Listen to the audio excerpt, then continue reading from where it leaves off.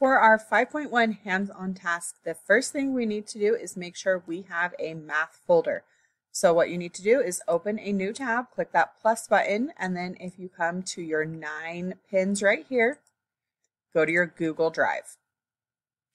Now you're going to click on New and New Folder, and you're going to make a folder called 6th grade math, and you're going to press Create. And a folder is going to pop up, 6th grade math. We don't want to just shove everything in one spot. You can see I have folders so I can go and find stuff. So anytime we copy something in math, it needs to go into your math folder. So if you already have one, great. If not, Google Drive, New Folder, 6th grade math. If you need help with that, get help. So coming back here, you are watching this video now. Then you're going to come here and click on this. You're going to copy it, name it, file it.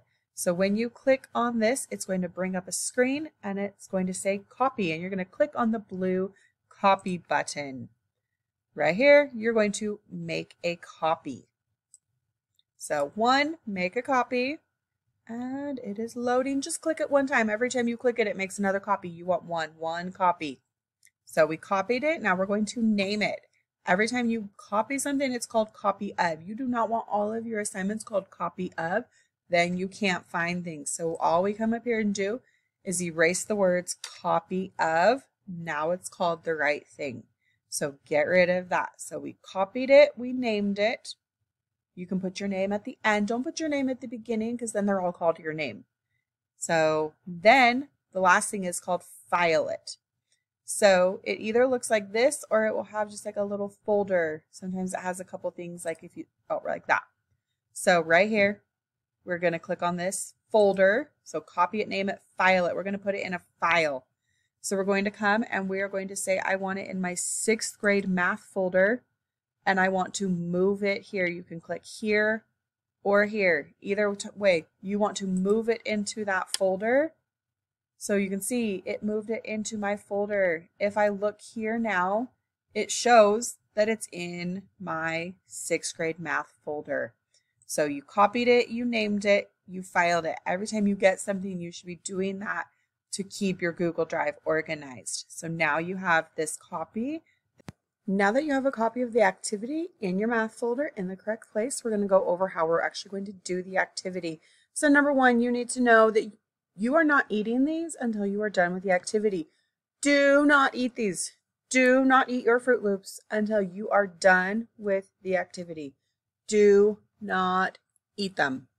What are we not doing? Oh, we're not eating them. Do not eat your Fruit Loops until you are done. So what you're going to do is you're going to get your bag of Fruit Loops. You're going to sort them into colors. We're going to fill out the ratios. So you can either use the colon that is right next to the L. You shift right next to the L. You can write the word 2 or you can use the slash for a fraction. Once you have it filled out, you're going to check it off. Then when you are done, you may eat them and make sure you clean up any trash you have.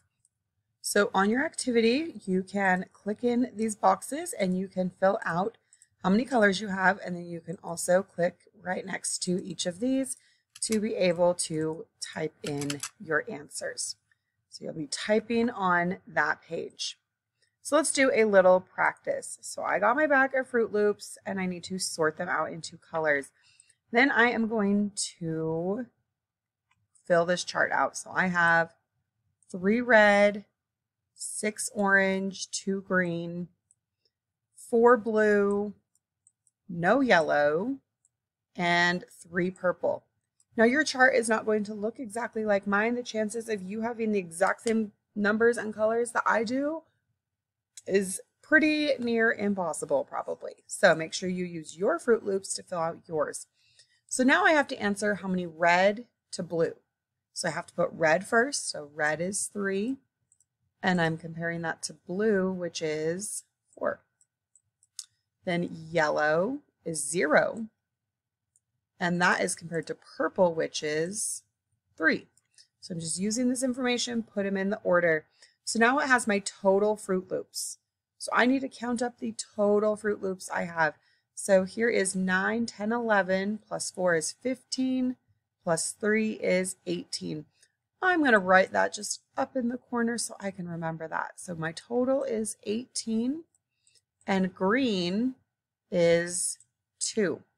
So those green ones are counted in that total.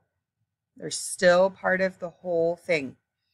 So, right, you're just going to keep on going. I'll do a few on this side. Yellow to blue. Yellow is 0. Blue is 4. Now I need to make sure I don't put 4 then 0. That would be backwards. They have to go in order. So again, my total is 18. And my red ones are 3. So just filling that out. So let's try some of these ones down here. They're a little bit different. So this one's red and blue together. So I have to put my red and blue together. So I have 3 red, 4 blue. So that's a total of 7. And I'm comparing that to the yellow, which is 0. So now it wants my total, which my total was 18. And I'm putting orange and purple together. So orange is 6, purple is 3. So that's compared to 9. So it looks like my orange and my purple actually make up half of my Fruit Loops. Hey, this one we're putting blue. So blue is 4. And we're comparing that to red and green. So red is 3, green is 2. So together those have 5. So I barely have more red and green together than I do blue. So pay attention to what it's asking you, right? Totals. If it says and, right, we're adding. So if it says, wherever it says the word 2, that's where you're going to put the 2, the colon, or the fraction sign. If it says and, we're adding those colors together. So you're going to do that whole thing, get it checked off, then you can eat your Fruit Loops and make sure you clean up your trash. Now, how are you going to get your Fruit Loops? You need to go tell the teacher, me, Mrs. Richards, the teacher aide, a substitute, whoever is here this day, you need to say the secret words, Toucan Sam. So that is the Fruit Loops mascot.